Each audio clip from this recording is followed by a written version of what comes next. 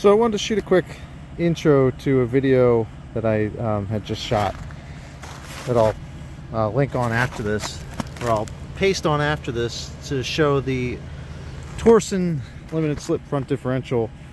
I had done a video a year ago right after I bought the truck to feature how the limited slip front differential does, because I really couldn't find a good video on the internet that focused in on, you know, how well the wheels in the front actually spin in unison with each other, because there's a lot of debate over whether you can go with a whether a locking differential on the front like you get the ZR2 or a limited slip front differential is better.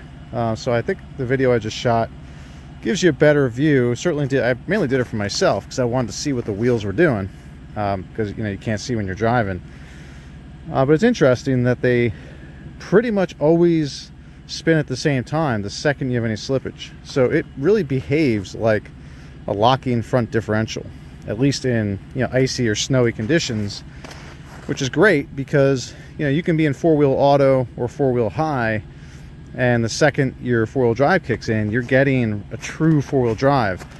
Versus if you had locking differentials, most vehicles with locking differentials up front, you have to go into four-wheel low to use them, but at the very least you have to stop and press the button, kind of get it going. But this is automatic. So in my experience, having a limited slip front differential is way better than a locking differential. If you're actually doing like rock climbing and you have one wheel in the air, it's probably better to have a locking differential. But the great thing about this is it unlocks itself if you're making a tight turn.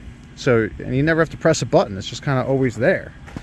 And how often are you actually rock climbing with any vehicle? Unless you're really taking it somewhere to specifically do that. So anyway, I'll put the video at the end of this, but I thought it was pretty cool. Okay, we're going to do another video shooting the torsen front limited slip differential. Should have better lighting this time so I can see the tires. So we're going to give it a shot. The objective is not to make it up the hill. I set myself up so I know, we're already on a dead spot in the ice. So I just want the tires to spin. I'm not trying to make it up the hill.